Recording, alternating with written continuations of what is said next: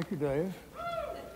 Thank you to the Oklahoma Hall of Fame and to everyone who has made this incredible honor possible.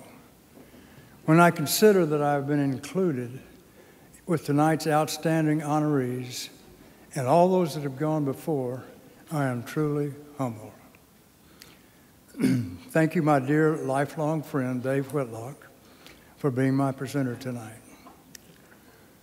Thank you to all my friends and business associates who are with me, my 5 children, 2 grandchildren, my sister-in-law, Beth Nickel from Napa Valley,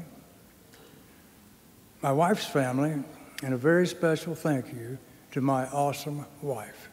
Thank you, Julie.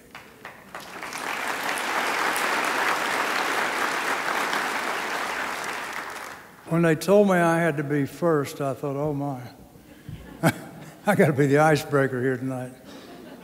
And I thought, I rethought that, and I thought, that's not a bad place to be. Now I can go back to the table and sit and relax and watch the others sweat. I'm a native Oklahoman, born and raised in Muskogee by a wonderful mother who was also born and raised in Muskogee. My father was from the red dirt of Clinton, Oklahoma, so my DNA is pure Oklahoma. There's a lot I love about our state. I have a special place in my heart for the subtle beauty and charm of rural Oklahoma.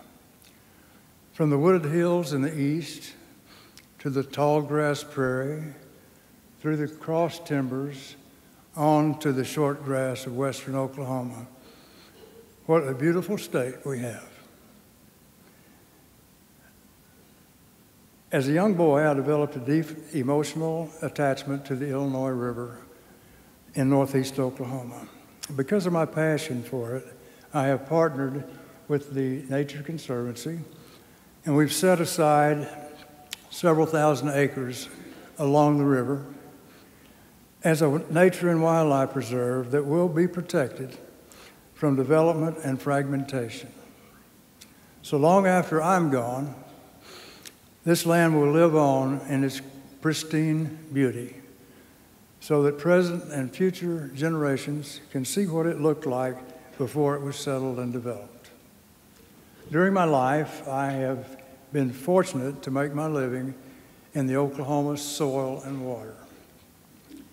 It's been very kind to me and has afforded me the option to live wherever I choose.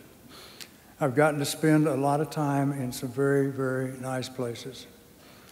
And I've wondered if I would maybe want to live there sometime. But I choose Oklahoma with its beauty and charm. These are my roots. This is my home. And for me, being an Oklahoman is something very special. Thank you for this great honor.